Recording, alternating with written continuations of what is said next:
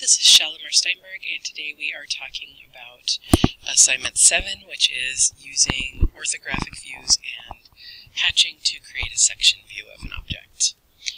So I have opened up my A and B size template, so I have my B size title block available here. And right now I'm going to be drawing in model space. I'm starting out on my object line layer, and I'm going to start out by drawing the bottom view, I believe, of my, or the front view, sorry, of my object. So I'm going to go along one edge, and if I look at my objects here, I'm going to start out over here and draw this edge down, and then go over and up and in, etc., and follow it around, because that way I know how far I'm making this edge from here and can control this circle, and then I'll use fillet to give myself the rounding that I need here. So my first point is going to be up straight 0.937, and you can see that's pretty small, so I have to zoom in a little bit here. Okay. Then I go up an additional 0.188, and then I know that I'm going over 3.125, and these measurements are all on the original drawing. Okay, so then I'm going to start back down here, and I'm going to go over the complete distance of the object, which is, let's see, 4.5 plus 1.5, so that's 6. Then I'm going to go up, and I'm going up this distance here. And the reason I got my 4.5 is because I know it's 4.5 here, and then this rounded edge is a radius of 1.5, so I added those together. Okay, so now I'm going up my 0.688, and then in, and my inward section is, this is one where I have to do a little bit of math mentally here. Okay.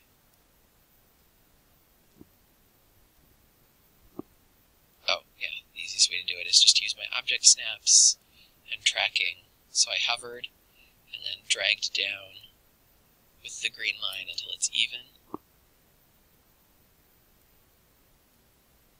Is that the right one? Nope, that's not the right one. Never mind. Undo. Okay, I'm going to come back to that portion in just a second. And I know that this line, there's a gap of 0.75, so 0.75. And then I go up again, another 0.75, and over to where this one meets, and straight down. Okay. Now I can do the fillet here now, or I can wait a little bit until I am ready for it. And I need to figure out the total spacing distance. So, let's see here.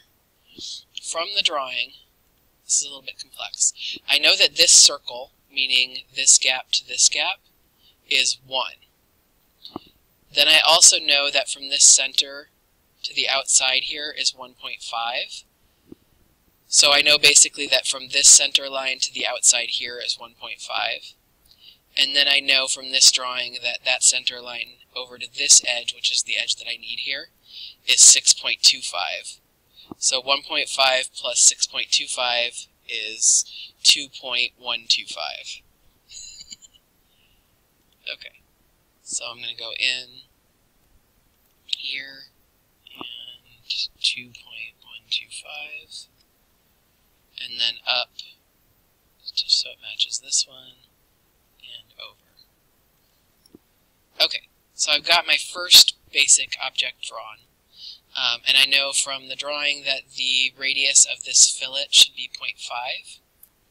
So I'm going to go back in, and I'm going to go to the fillet command, and the first thing I'm going to do is type R for radius, and then type 0.5, and it's going to ask me for the lines that I want it to fillet, and I do these two, and now I have my basic bottom object.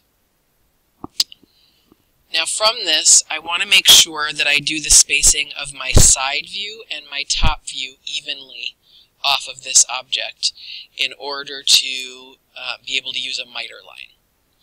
And so the first thing I'm going to do is I'm going to go in and I'm going to draw one line on each of those views. So I'm going to go up exactly 2 from here and start my side view, or my top view.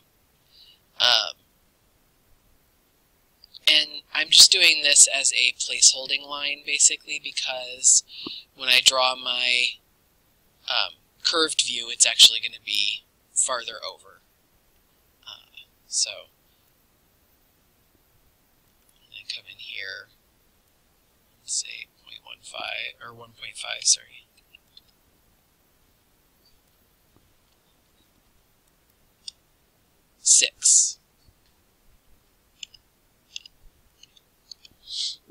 So the question asked was how long is the bottom line here, and that's 6 inches. Okay, so then I'm going to go into the line command, and I'm going to go over from here exactly 2 inches as well, and draw my my side view straight here. Now that I've done that, what I can do is go into my construction line layer, and I can draw. And what I'm looking for is, I'm using the object snap tracking to find where the basic corner would be if this object continued. And then I'm drawing a line, and I want that line to be far enough out so that it's going to extend past either of my other objects. And then I'm going to hit Tab, and I'm going to type 45 degrees. So now I have my miter line. What that means is as I draw my top view, I can transfer portions of it over onto that miter line, and then from there transfer those portions straight down onto my side view to find all my hidden lines and everything. So I'm going to go back to my construction line layer, and I'm going to go in, and again, if I look at my view, I know this section here is 0.5, and then the actual circle itself is a radius of 1. So the total height there is going to be 3 inches, because it's 0.5 plus 1 plus 1 plus 0.5. Excuse me. So I'm going to draw a 3-inch section here. And then I will draw over the total distance over to this center point here, which is 4.5.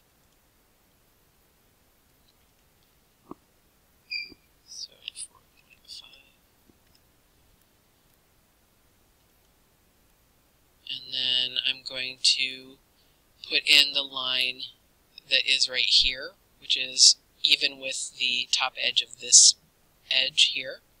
So I'm going to come up from my front view for that line. So I'm going to hover here but not click on it, drag up, and where it touches, that's where I click, and then draw through, and that gives me my solid edge. Now I'm going to draw in for just a second a construction line here,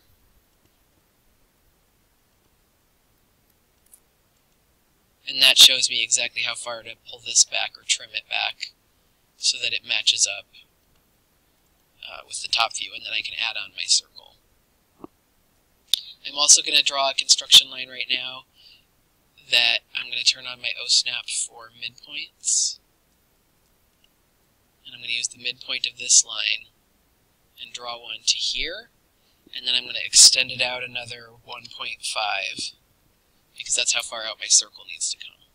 These are not the only ways that I can do this. They're just fairly simple ways of figuring out where things are placed so that I can easily put them in.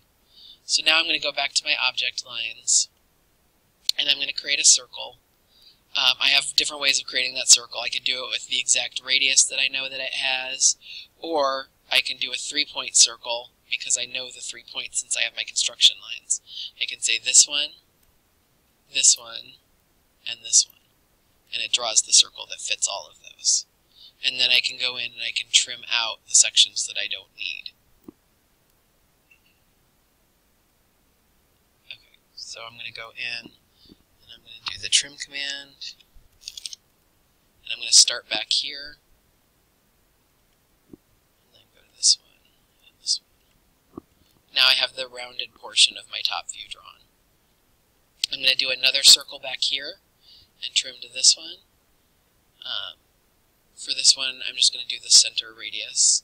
So I know that this is the center of my circle, and the radius of my circle is 1 for this one. So I'll say 1. And then I just trim out the portions that I don't need. So I trim out this out here, and then I can trim out my solid lines in here that I don't actually need going through. So now I've got the two rounded outside edges, and then I need to continue through with my interior circles here. And so this circle, I know the center of this circle is 1.875 in from the center edge out here. So it would actually have been easier to do that one before I trimmed out everything, so I'm probably going to go back and untrim just to make it simpler on myself. Okay, so I'm going to start another circle, and this one I'm going to do here. I'm dragging over, I haven't clicked yet, and I'm going to type that 1.8, what did I say? 75, okay. And then it starts the circle there, and then I can tell it how big I want the circle to be, which is, the interior circle is a diameter, so it's important that you notice that, because right now it's saying radius, so I'm going to type D for diameter. And the diameter of that one is 0.563. So I draw that one. Then I can do, and this time I can just do a diameter circle, so I don't have to worry about it. I do the same center point, and I type the 0.875, and I have my secondary circle. Then I have another circle that I know is centered on the same point as my big circle here, which has a diameter of 1. So I'm going to put it at that center point and say 1. Now I have all the circles that I need. So again, I'm going to go in and do trim, and trim out this section and these sections now that I don't need them anymore. And now I can start putting on the construction line layer, and I'm going to start drawing lines over from every feature on my top view. And I say every feature, so I mean where the edges are of every single piece. And some of them are really close, so you're going to have to zoom in quite a bit. And for example, like I'm going to turn on the quadrant here, so it makes it easier for me to get to this end point here. And then I'm going to go over, and over.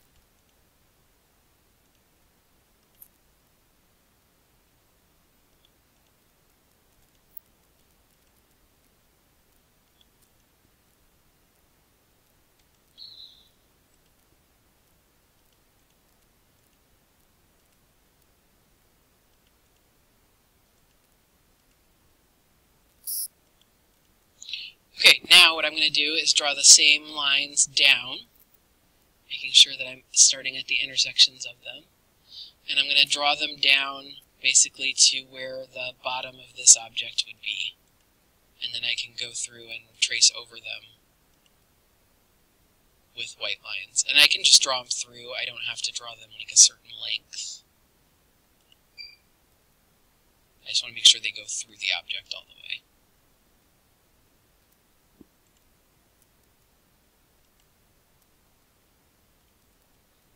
And you want to make sure that they're completely vertical, so at 90 degrees, etc.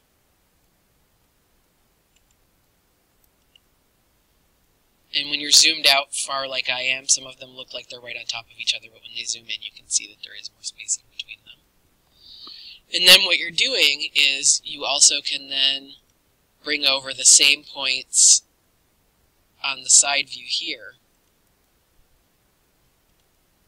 So all the hidden lines that you're going to have to show. And now you can trace them as either solid object lines or as hidden lines, depending on what they are from the other objects.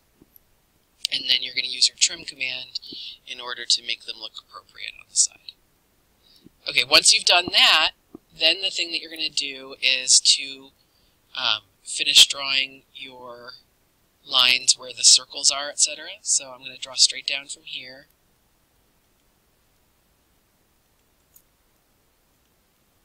And straight down from there.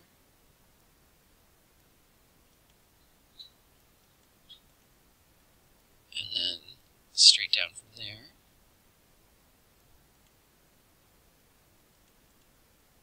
Okay, that one didn't work well. It wasn't zoomed in enough to see well. Okay.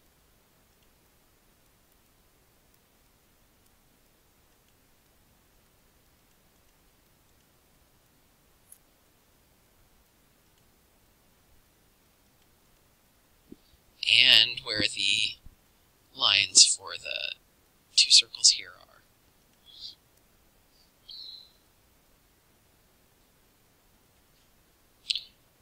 And if it's easier for you not to use the tracking, you can just draw the line down and then trim it.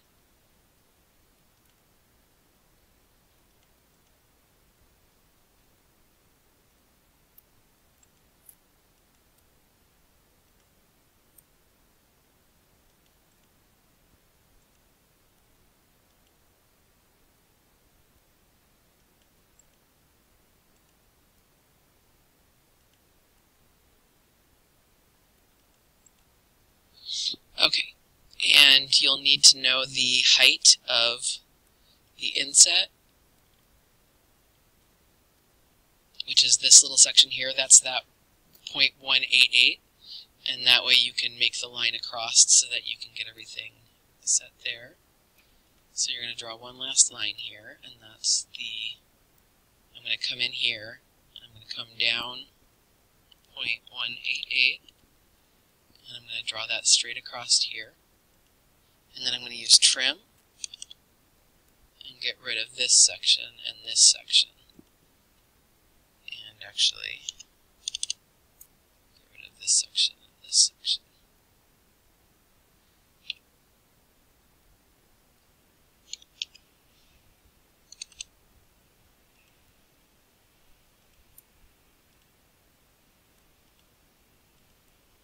Okay, now I can put in my hatching. And so what I would do is I would go over here to hatch under the ellipse.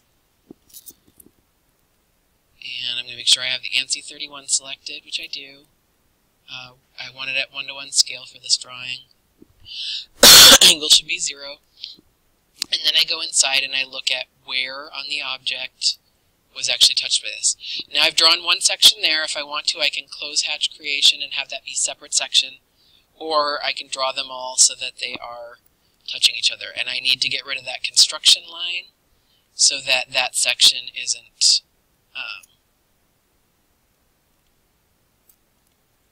broken up by the construction line. There I go. And that is my hatching.